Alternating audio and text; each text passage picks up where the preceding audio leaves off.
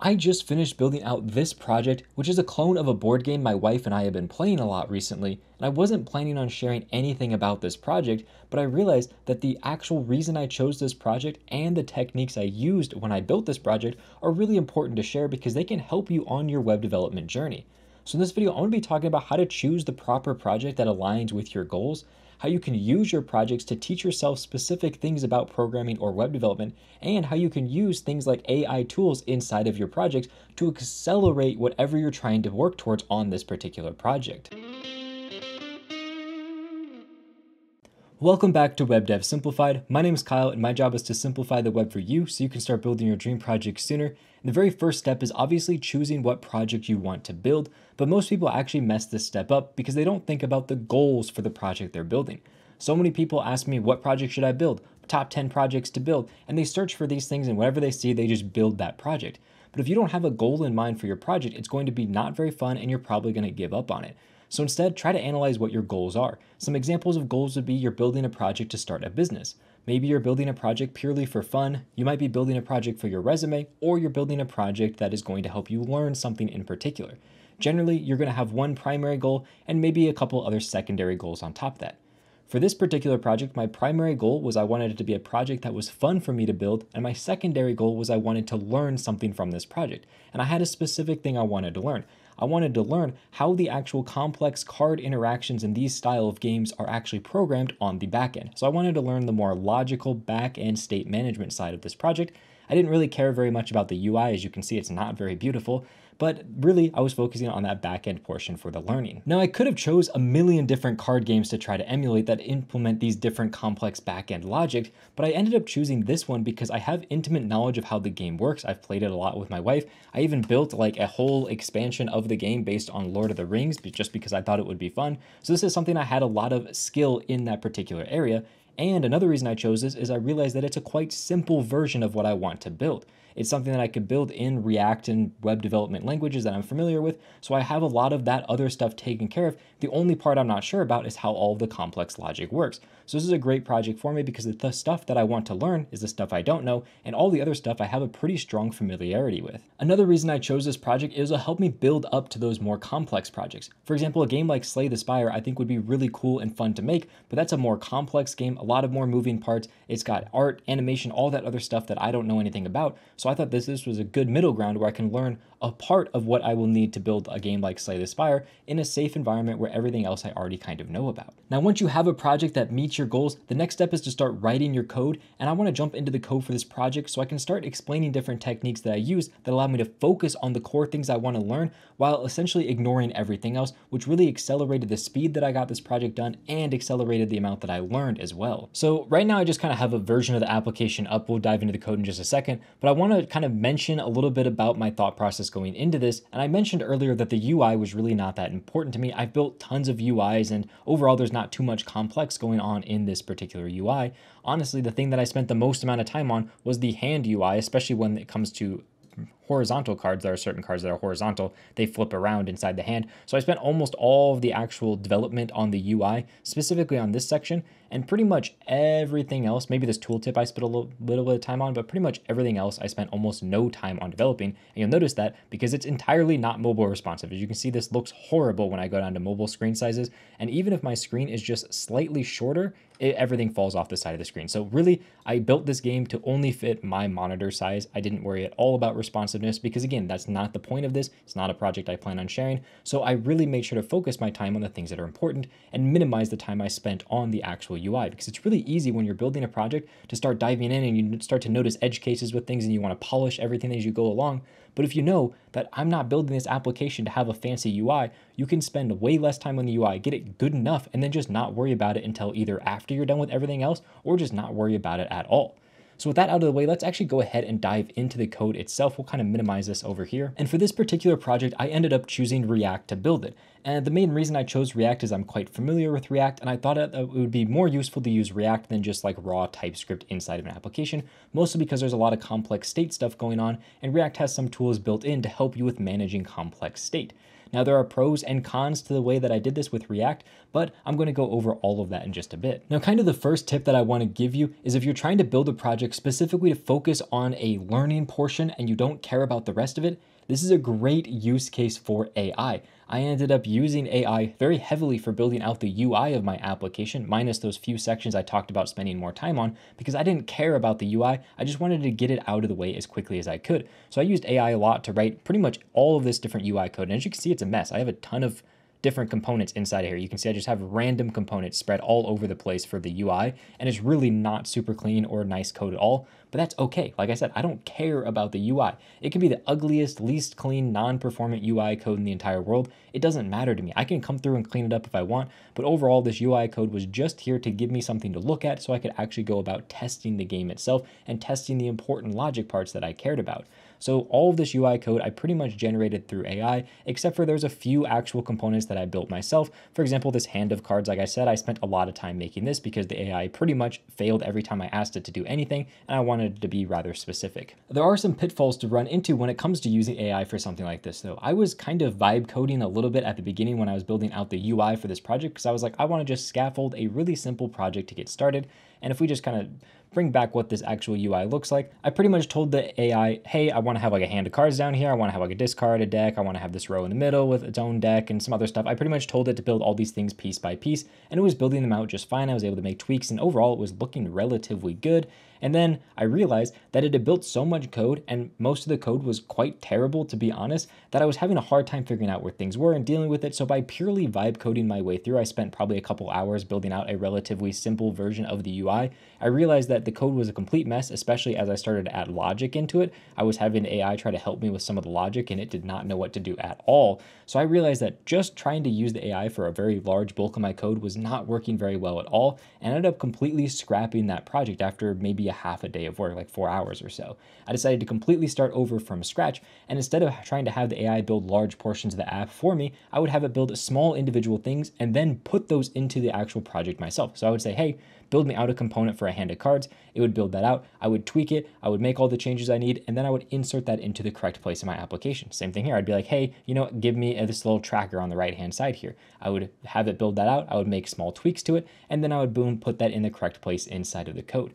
And the important thing is, since I was trying to learn the logic of this application, I made sure not to use any AI at all for the logic portion of the application, because that's what I'm trying to learn, and I don't want the AI just to write that out for me. So a good takeaway here is it's great to use AI to build out certain things for you that you don't really care as much about, but make sure that you do it in smaller chunks and that you make sure to actually fine tune and tweak and understand what code the AI is writing, because if you spend too much time having it generate code for you, eventually you're going to get to the point where you don't understand any of the code, and you're going to have to completely start from scratch, or you're going to spend more time trying to learn the code than if you just wrote it yourself to begin with. A great example of the AI being absolutely terrible is originally I asked it to create a deck and a discard. And if I move my camera real quick, you can see that their discard pile is on the left, or the deck, I'm sorry, is on the left-hand side, and the discard pile is on the right-hand side. They're quite small, but they are there. And I essentially asked it to create a deck and a discard pile. And it did just that, and it created it, but it put them side by side. And I said, hey, can you actually move this and put the deck on one side and the discard pile on the other side? And originally when it created this component that had the deck and the discard, it essentially had a component that rendered out the deck and it rendered out the discard. And when I asked it to split it, instead of taking this and turning it into two separate components, instead it rendered both of these things. So it kept it in the same component and rendered it on both sides of the hand. And it literally just passed in a prop that was essentially true false, whether or not it rendered one of these or not. So it would just say if whatever, then it would render the deck. Otherwise, it would render the discard. So literally, it was rendering both components and just swapping between them with an if statement. Horrible code. I would never recommend writing code like that. I literally laughed out loud when I saw how terrible the code that the AI was writing. And that was kind of when I got to the point where I was like, okay, maybe I need to stop vibe coding this so hard and actually spend some time coding this, because the code I'm getting is absolute garbage. Now, that's not to say that all AI is bad. When I was going through and planning out the different techniques for how I'm going to structure all the data inside my application and all the different workflow for my state management, this is something that I'm not super familiar with. As you can see, I have a rather complex reducer in here with absolute tons of logic in all of these different states that do exactly what I want everything to do. And being able to manage and understand all this different state was something, again, I'm not familiar with. I've never built something like this before. I built lots of web applications, but it's a very different process. So I actually used AI a lot as something to ask questions to. I would say, hey, I'm trying to build this particular thing. What are different techniques that you would recommend for doing this? Like maybe storing state or doing different things like that. And I would take in that feedback from what it told me, as well as what I found from researching online. And I was able to compile that and test it against different scenarios. If I ran into problems, I would go to it and be like, hey, I was using this particular technique and I noticed it's very difficult to do X, Y, or Z. Is there something I can do to make this easier? It would sometimes give me suggestions, sometimes give me a bunch of garbage. You really had to filter through it, but it would really help me with figuring out different ways to structure things in my application at a higher level. I found it was quite good at that overall for the most part. So really the main takeaway from this when it comes to AI is to use the AI to help you build out the things that are not part of your goals. The things that just get you from point A to point B, AI is great at doing those different things for you, but make sure that you supervise what it does. And also, if you're trying to learn something, AI is a great way to bounce off of and be like, hey, I'm trying to do this particular thing. What are your recommendations? What do you think I should do? Asking it questions is honestly super underrated because most people just use it to write code, but it's also really great at being a conversation tool to try to spark new ideas and figure out new ways to approach different topics. Now, the next thing to focus on is your goal of the project. Like I said, for this project, my goal was to learn the actual ins and outs of how these different state management, everything works. And I probably spent 75 to 80% of my time on this project going through and managing different things in state. And I probably went through 3, 4, 5 different ways of managing my state inside this project. I originally started with more of a class-based way, but of course, React doesn't really like classes as much as it does like, actual objects and so on, because it likes that immutability. So I kind of ran into some problems there, swapped over to a more immutability-based way, obviously ran into some problems there, tweaked around how I was doing things, stored cards different ways as classes, then I changed them to like JSON objects, tons of different changes for how I did this. And you may look at that and think, oh, that's really inefficient. You could have just done it the first way and just kind of worked through it and been fine. But my goal was to learn from this project. So if your goal is to learn something, spend time trying different ways of doing the exact same thing. Refactor your code often because that's going to help teach you different ways to do things, and it's going to give you insight into the best way to do this because your goal here is learning and not actually building a final project. Now, one thing that I find really helps when it comes to thinking of all these different ways to approach a project is to think about the data of your project and the flow of that data, or how the user interacts with that data. Usually this involves databases if you're working in like a web application, but this project doesn't have a database. So I went straight to my TypeScript types to start this. And pretty much all these different types that you see in all these different files, this is where I started out with building my project, was diving into, okay, what do the types look for everything in my project? Because that essentially gave me what the data of my application looks like. And then I could think about, okay, how am I using this data inside my project to perform different actions and do different things? So I was able to think about all the different edge cases, think about all the different things that needed to happen in my application. I did all that inside of the data here. And the nice thing is that this data, for the most part, didn't change too much between the different ways that I stored my application and used my logic. Of course, the way I actually stored my data inside of like classes versus objects changed a little bit, and how I actually interacted with that data changed drastically, but overall the actual data itself and the workflow did not change much between time to time. So if you spend that extra upfront effort thinking about what your data looks like and what the flow of your data looks like, that can really help you with finding what the best technique is. Obviously, you're going to forget things, and then you're going to realize halfway through building your project, oh, I forgot this huge chunk of my project. I need to refactor something to put that in there. But that's perfectly okay and completely normal, and is going to help you going forward to be like, okay, I ran into this problem this first time. Now I know about this thing, so I hopefully won't run into this problem in the future next time I plan out my data workflow. Another thing that's really important if you are trying to learn is to focus on the simplest aspects first and then use the complex things later on. But make sure you keep those complex things in the back of your mind. In this particular example, there's lots of different cards that do really, really complex things. Like if we look at some of these, there's lots and lots of data that goes into some of these things that are very complex, while other things are very, very simple. If we, find something that's quite simple, you can look at this, it's incredibly simple. So it's really important to make sure you start with the simple things, but also keep in the back of your mind what the actual needs of some of the more complex things are going to be. That'll help make sure that you consider these things that are complex inside your data structure while being able to focus purely on the simple things to make sure that when you first start implementing things, you have this simple case to work with first. Most likely, if you start with the simple stuff and your application gets significantly more complex, you will need to make tweaks and refactors to your code, but that's perfectly okay because if you start with the most complex thing, you're going to easily get overwhelmed. Now, this next point I want to make is going to be a little bit controversial, and that is that it's okay if you don't spend a lot of time polishing or even fully finishing your application. Because remember, if we look at the goals of your application, mine in particular was a goal of fun and a goal of learning. Nowhere in that goal was build a resume project or build something I'm going to sell to someone. It was have fun and learn something. So even if I never finished this project, as long as I enjoyed the process and I learned something from it, that is all I really cared about. For this particular project, I did end up completely finishing it, but I would say about 80% of the way through the project, I got to the point where I was like, you know what, I feel like I've really learned everything that I want to learn from this project. I still wanted to finish it because I was having fun building the project, but instead of making sure I meticulously went through and refactored things to make them work with more, things in the future to make sure they were really future proof. Instead, I was like, you know what? I'm okay if I just hack this thing in to make that 1% extra that I need to have done. Like I was at 99% of the way done and I just needed to do that last 1%. There's like 3 cards I needed to implement. I was like, I'll just hack in a solution real quick. It's okay if it's not super amazing or perfect. It's the very end of the project. I kind of want to be done with it because again, like I said, I've met the goals that I had for the project. And that was especially evident in a lot of these like cards here. These ones I implemented very late on, and there's a lot of them that are kind of really one-off hacky things that I wouldn't have done if I spent the time at the beginning to build these. But like I said, I was kind of at the end where the goal was being met.